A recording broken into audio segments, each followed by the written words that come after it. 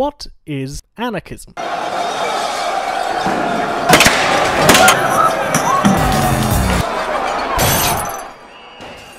This is probably your interpretation. Truth is, it's not. If you picked up a copy of Webster, you probably think it's this: to be without rulers. Truth is, it's not.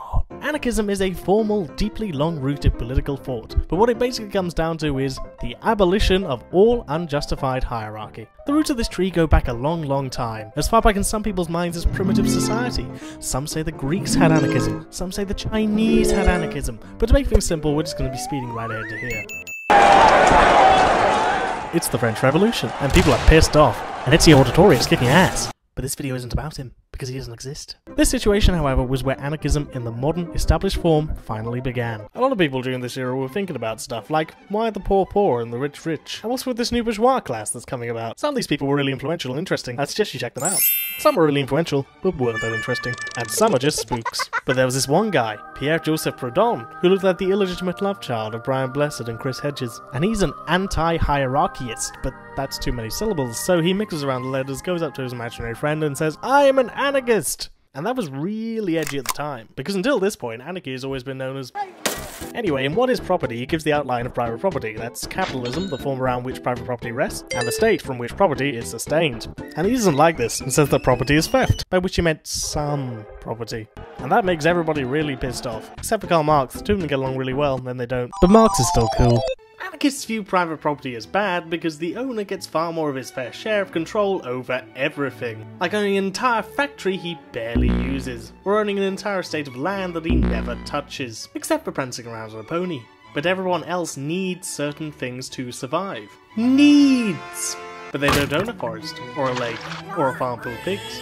So they need to work for the owners in order to buy those things, and pay the landlords in order to live on the land. They could own all these things together, but nah. Pierre's anarchism advocated something minor by today's comparison of it: mutually owned property. That means that the workers own the factories and the community owns the houses, and they still get to sell and distribute stuff to each other in a market. This is also known as mutualism, which most anarchists don't adhere to today, but most consider it pretty cool. Enter Mikhail Bakunin, who basically is Brian Blessed. And he's also an anarchist, but he doesn't like mutualism that much, so he starts up his own school, collectivism, which is basically a system of money without accumulation, so nobody can get as rich as Bill Gates. Michael goes to Lyon and tries to uprise it, but he fails. But later some hipster guys copied his ideas and led a successful uprising in Paris during the Franco-Prussian War. And for about 2 months everything was pretty darn cool. And the Bloody Week happened.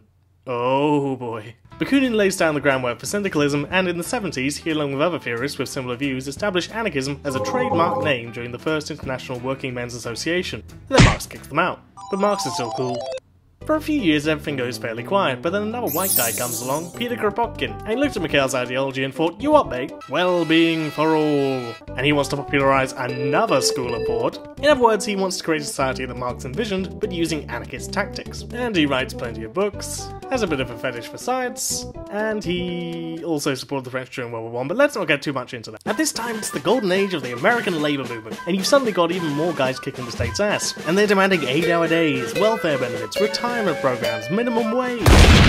Then suddenly 8 of them get caught and hanged, and later people go on to call this day May Day. Enter Emma Goldman, and she's pretty damn cool, and she helps rally the masses, and doesn't really like the suffragettes that much, hashtag not all anarchists.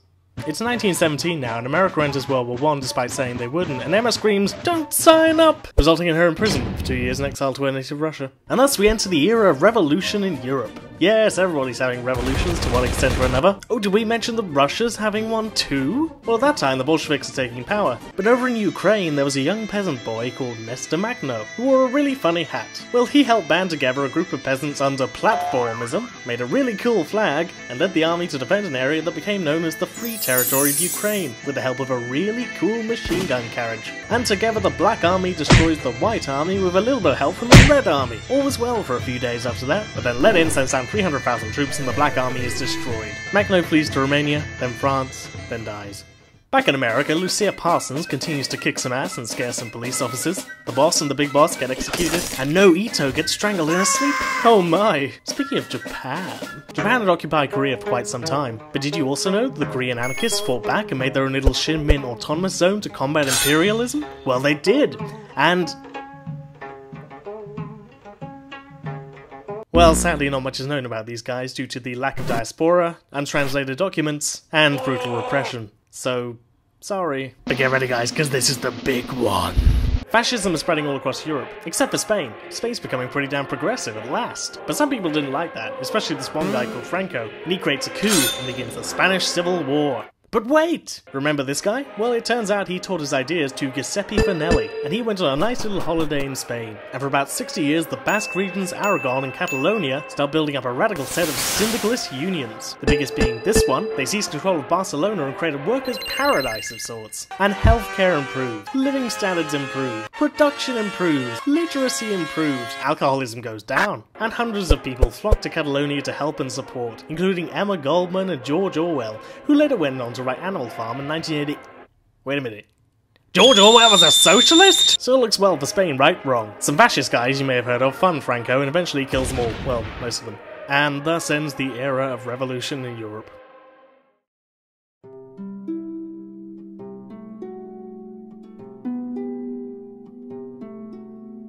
So, for a long time, anarchism goes pretty darn quiet, and World War II re-energizes national pride in the victorious nations, not to mention all the free stuff they're getting. A few theorists do make a prominence still, like Chomsky the Mild and Bookchin the Eccentric. Punk makes its mark, and hipster anarchism begins. There are still some social democratic worker movements, but they all get crushed by the neoliberal reforms of the 1980s. But it's not all doom and gloom. In Germany, the squatter movement founds the famous Black Bloc tactic, and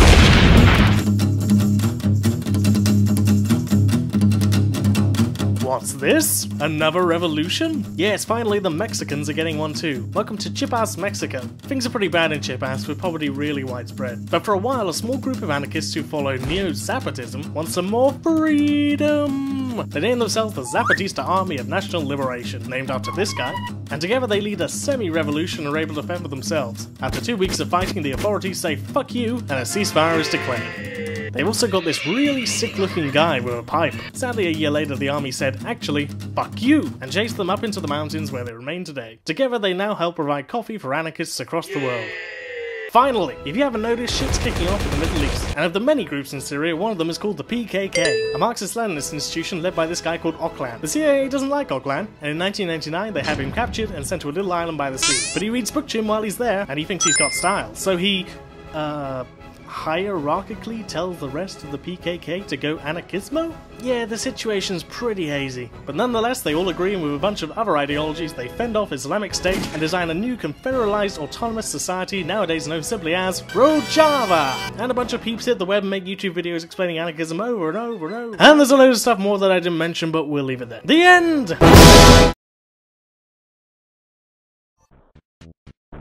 Hello everyone, hope you enjoyed the video. I intend on making more like these in the future, so if you like that kind of stuff, then hit the subscribe button for more. I'm also on Twitter at badmouse101, and if you want to ask me a question, then please do so on AskFM. That's all for today folks, so thank you for watching, and bye for now.